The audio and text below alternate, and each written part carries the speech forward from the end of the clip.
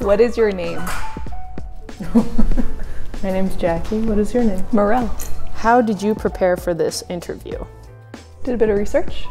Asked my friend Jackie here some questions about monthly minimums. Yeah, not too much. What are monthly minimums? I was hoping you'd get it. Monthly minimums, they suck.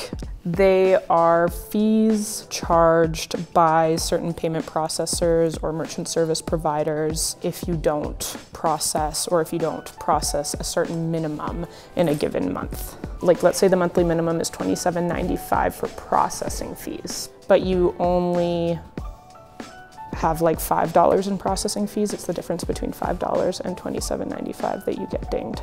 Which is $22.95. It's like pretty complicated. Yeah. Yeah. Kind of like if you have a gym membership and you pay your monthly fee for that, but let's say you don't go to the gym at least 5 times a week. Let's say only 3 days, they would charge you for the 2 days that you didn't go as an extra fee or penalty.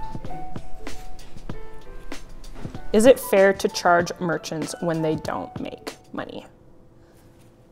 No.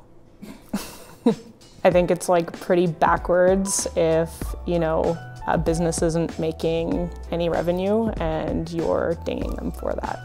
Instead of doing a monthly minimum as like a win-win, we do volume-based discount pricing. So the more you process, less you pay, as opposed to the less you process, the more you pay with monthly minimums.